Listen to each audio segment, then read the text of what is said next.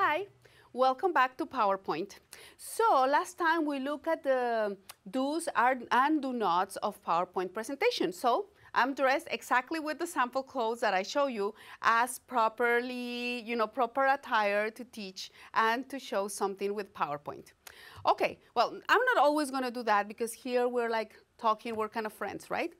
Okay, well, today we're going to be talking about how to actually dress the presentation to make it look appropriate. In our last PowerPoint session, we talk about the backgrounds and we talk about consistency.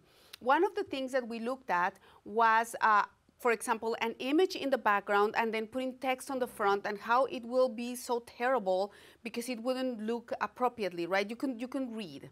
Okay, so today we're going to look at some color combinations that you should never use in PowerPoint, okay? So in order for me to better explain this, I am going to show you slides with those color combinations that you really, really want to avoid, okay? So let's get to that. Okay, this looks terrible, and keep in mind that everything in here is going to look terrible.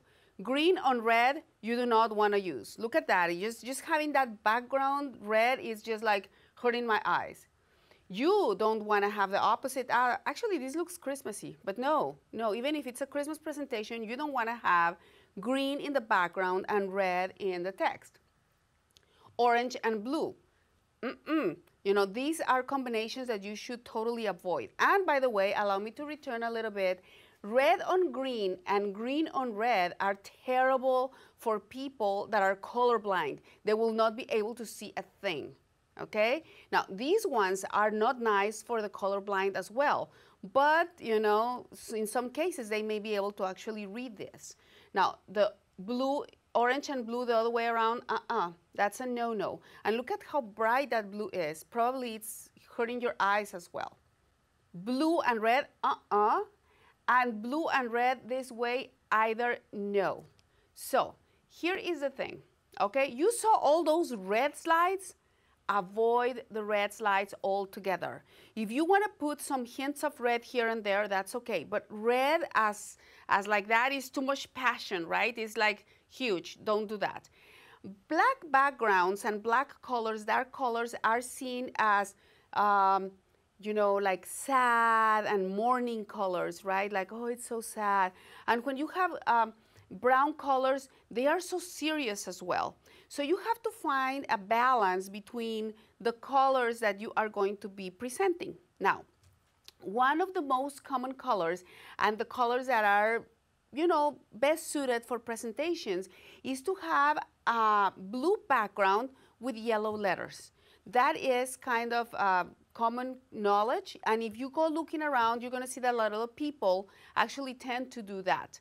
Now, others decide that, okay, they just go with a white presentation, okay?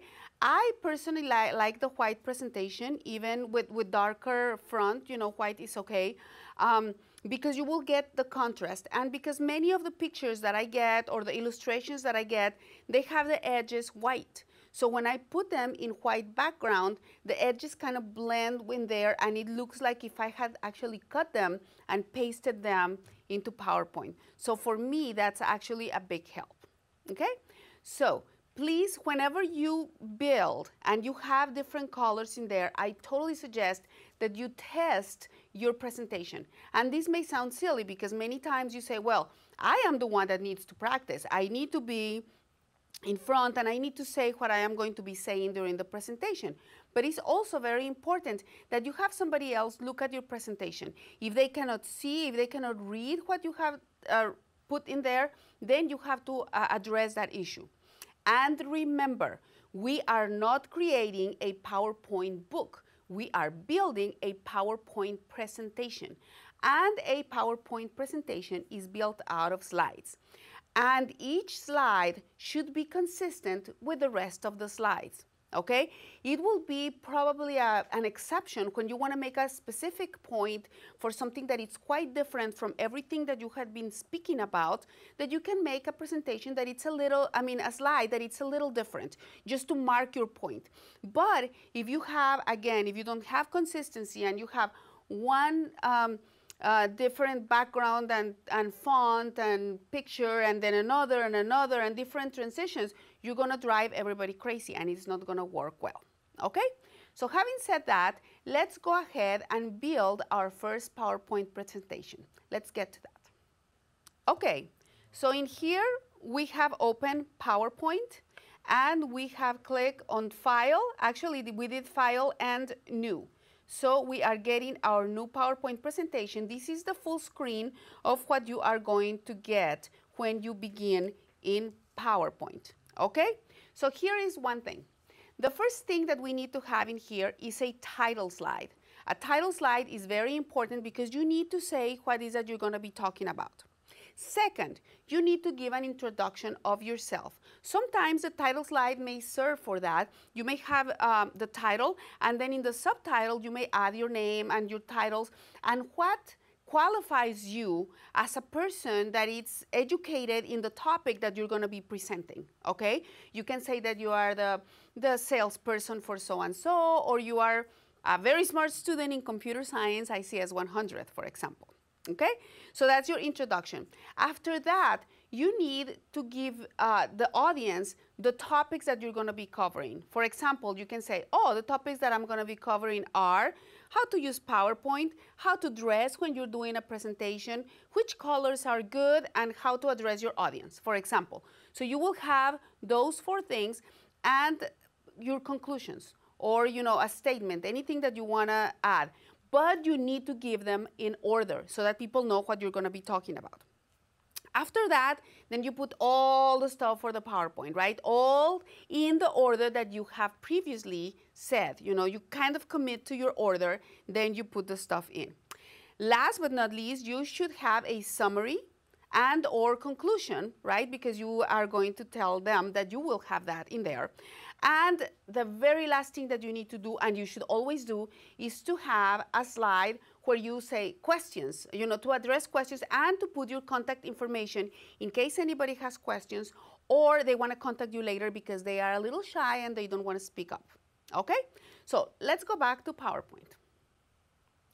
So in here then, we have the main slide, okay? And every time that you log into PowerPoint, the first thing that you're going to see is the slide, the main slide. So I am going to just type title so that we know that this is the title slide. And in the subtitle, I am going to put Blanca Polo, okay? Now, I could put all the degrees that I have or all the positions that I hold, that's fine, okay? As long as I have a title and I can say, you know, this, or I may want to have a subtitle here, you know, and then my name. Okay? Now, after that, whenever we're going to insert a new slide, what we're going to do is that we need to move on in here. And you see in the ribbon here, we're going to go into Home and we're going to click on New Slide. That's going to give me a new slide. You see? Now, there is one thing that I want you to see, and that is that this slide has a different layout from the first slide. This one has a title and subtitle, while this one has a title and content. Okay, so in here, I'm going to type the introduction. And in here, I will have the topics that I will be covering. So I can say, for example, topic 1. And if I highlight and I do Control-C, I copy, Control-V, I paste. So there are my topics. Okay, so I have topic 2, 3, and 4. Okay, after my topics, then I will have a summary / conclusion. Okay? And now that I have that, I will create slides for each one of these topics. Okay? So if I want to do that, I will come in here and add more slides. Remember? So now one thing that we are learning here is to create a new slide. So I'm going to add another slide in here. And when I click it in here, I get a brand new slide that I am going to fill up. Okay? So in here then, I have topic 1. Now, I have some text in here for my topic 1. I will have to create a slide for topic 2, 3, and 4 as well. So because we don't have a lot of time to do all that, I'm gonna highlight this slide, I'm gonna do Control C, and I'm gonna do Control V 4 times, pretending that those are my slides for my 4 topics, 1, 2, 3, and 4. Last but not least, after that, I am going to add a new slide. Now we know where that button is, at the top, right? I'll click and add a new slide, and these will be my conclusions.